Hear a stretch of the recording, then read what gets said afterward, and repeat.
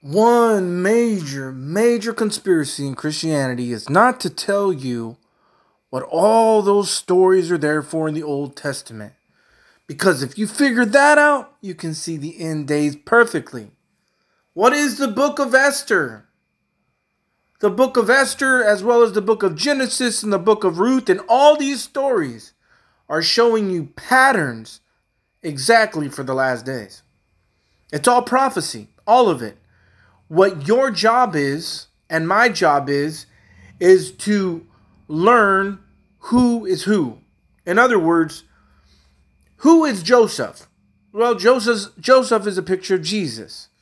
Well, who is this? Who is that? For today, that is what we're supposed to do with those stories.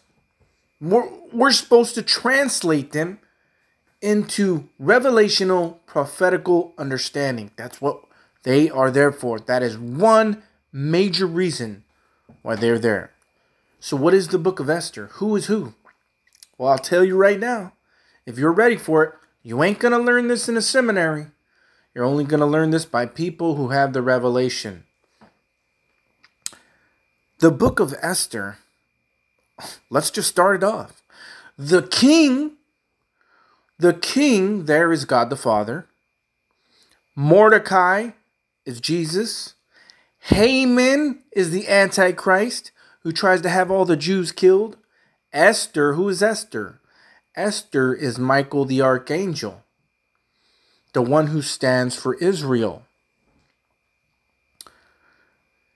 And Haman has a father, which is a picture of Satan. In Esther, there are two gatherings. That is the same for today. There's one for the man-child, which is us, and then the woman, which is Israel at the end. Haman has devices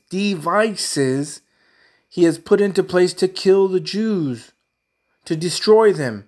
That is today, the Antichrist and artificial intelligence devices, AI, like in the book of Joshua. In the book of Esther, it even calls Haman the adversary. The name adversary actually means Satan. Haman is the adversary, the Antichrist.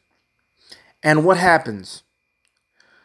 Mordecai takes the crown because it's given to him lawfully by the father, and Haman loses it.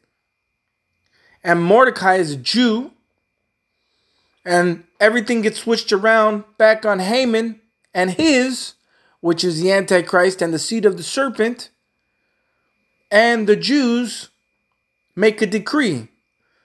There are covenants made, or decrees. Get it? Covenants? It's all a picture of the last days. It's all prophetical. All you have to do is understand who is everybody playing and what does it all mean. I've told you some of it.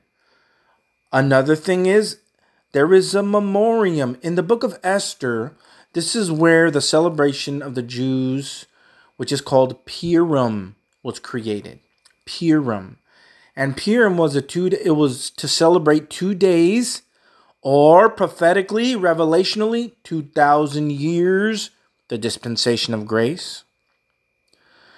And it was with the Jews and everybody that had been grafted in that stood with the Jews. Hence the Gentiles, times of the Gentiles. And this was called Purim.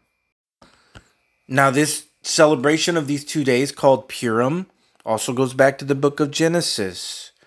After the first 2 years into the famine, they went up to the father's house and ate with him. And he said, Benjamin, you made 5 times more the mess. Why Benjamin? Because Paul, the apostle to the Gentiles, is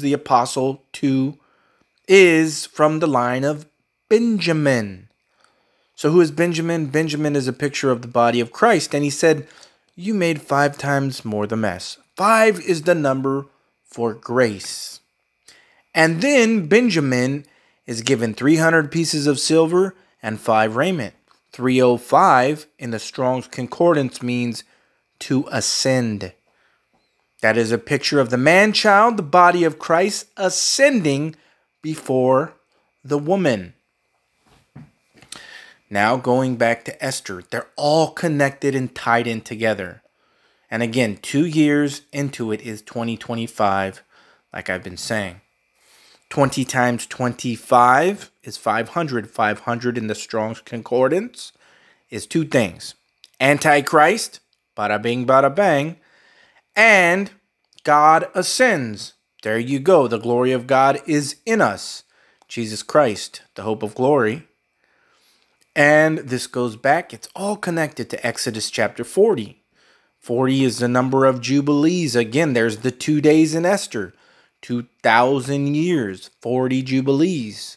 A Jubilee is 50 years. 40 times 50 is 2,000. The times of the Gentiles, the dispensation of grace. And in Exodus chapter 40, we get a picture of the rapture and of Jacob's trouble, because the cloud was hovering on the tabernacle of Israel, and they could not move forward until the cloud was taken up. And the cloud was full of God's glory. That's the body of Christ. And it had to be taken up first in order for Israel to continue on their journey. And that journey is 42 months in the book of Revelation, Jacob's trouble. Also seen in Daniel chapter 12. Jacob's trouble is 42 months. But when Michael the archangel stands up in Daniel chapter 12, that is when everybody is glorified. That's 2025. He stands up, kicks Satan out of heaven in 2025. That's why you see Antichrist for 500. In the body of Christ, we are glorified. At that time, Michael shall stand up, and many that turn many to righteousness will be as the brightness of the firmament and shine like the stars forever and ever. There are 2 gatherings in the book of Esther. 2 gatherings. That's showing us 2 gatherings. The man-child and the woman at the end. This is how all scripture is connected. I can't just sit here and talk about one thing because it's all connected. This is what Paul is talking about when he says all scripture is profitable for doctrine. 2 Timothy chapter 3 verse 16. You won't hear this understanding from people who don't have revelation, from religious people, from people who call themselves some denomination. A dispensationalist, it's hard for them to see things like this because they're so stuck in this idea of the Bible that does not exist. The Bible is way more connected than it is divided. Just like the Godhead, there are 3 parts to the Godhead. The Father, the Son, the Holy Ghost. These 3 are one. Well, that's just like Scripture. It is different parts, but it is all one. And it is more one than it is different parts. Do we see that? Jesus said, I can do nothing without my Father. That's like Scripture. If you're a mid-acts dispensationalist and say, well, only Paul, well, Paul would mean nothing without the rest of the Scriptures. See that? Just like Jesus said, I can do nothing without my Father. Scripture is divided the same way. You can't do nothing with Scripture without the other Scripture. That is the truth. And just like your head. What is it called in the Bible? Godhead. The Godhead has 3 parts that are one. Your brain has 3 parts that are one. Your head, the front, the middle, and the back. And these 3 are one. If your brain only has 1 part working and not the others, then you're mentally disabled and you cannot do, it doesn't work correctly. You see that? No offense to anybody that's mentally disabled. I pray for you. I hope that God heals you in every way, shape, and form. But I'm just using this as an example. It's the same exact thing. It's all connected like the golden spiral. It just keeps expanding. The understanding should keep expanding. This is what seminary does not teach because they're not expanding in the revelation. Say we got it all figured out. This is what we teach. It's like any denomination. Dispensationalism, Calvinism. I don't care what you call it. They're stuck in a religious box. They're stuck in the black cube. The Kaaba. The black cube that is on every QR code that you buy, the black cube, it's everywhere. They're stuck in that cube. Don't get stuck in that cube. Let God reveal things to you.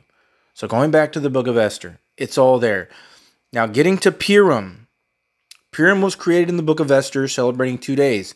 Like I said, symbolic of 2,000 years for the dispensation of grace. Also symbolic of the 2 years into the famine in the book of Genesis, that after the 2 years, they were called up to their father's house, Jacob. Well, after the 2 years, in this last 7 years, we will also be called up to the Father and dine with him in his house.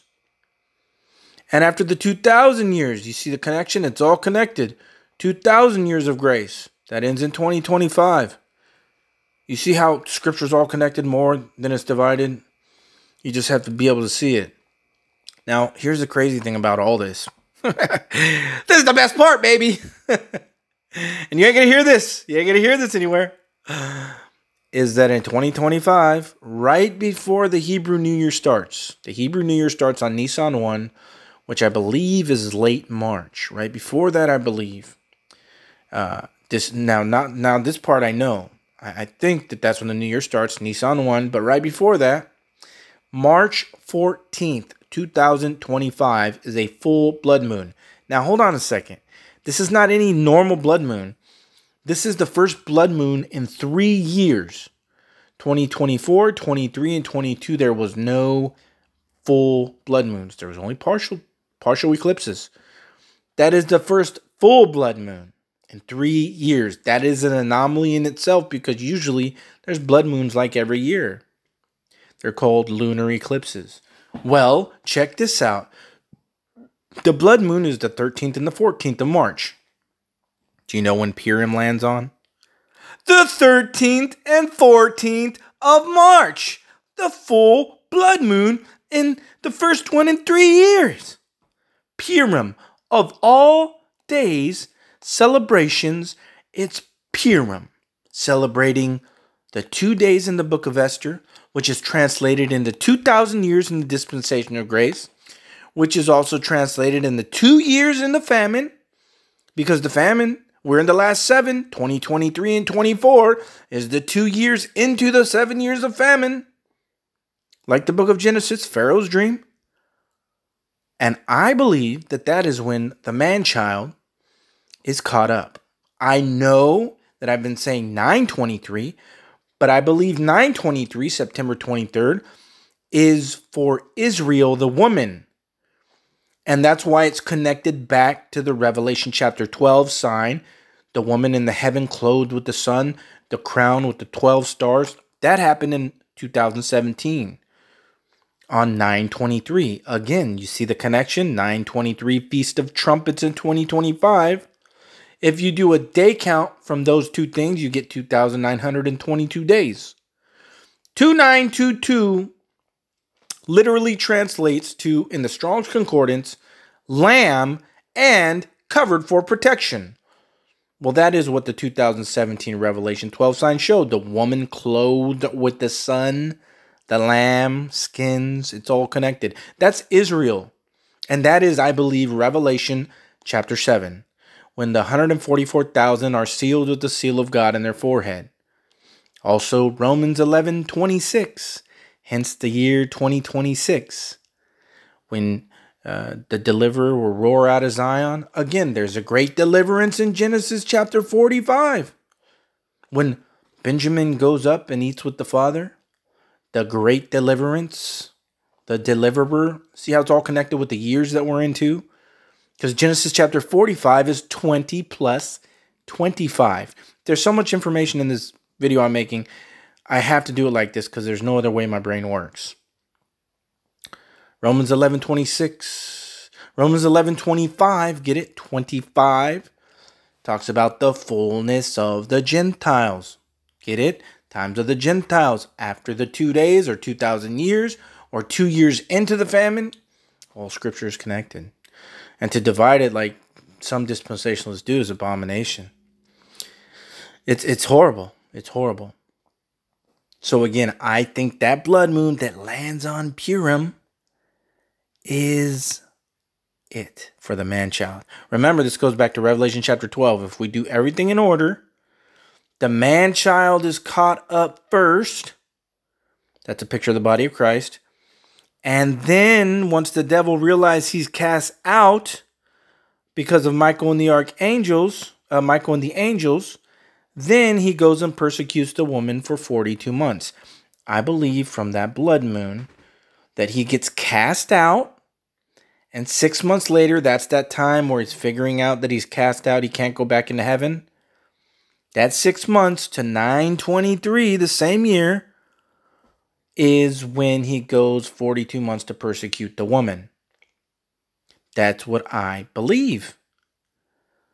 That's what I think happens. And remember, 2025 is Antichrist, because 20 times 25 is 500. Antichrist, 500 in the Strong's Concordance.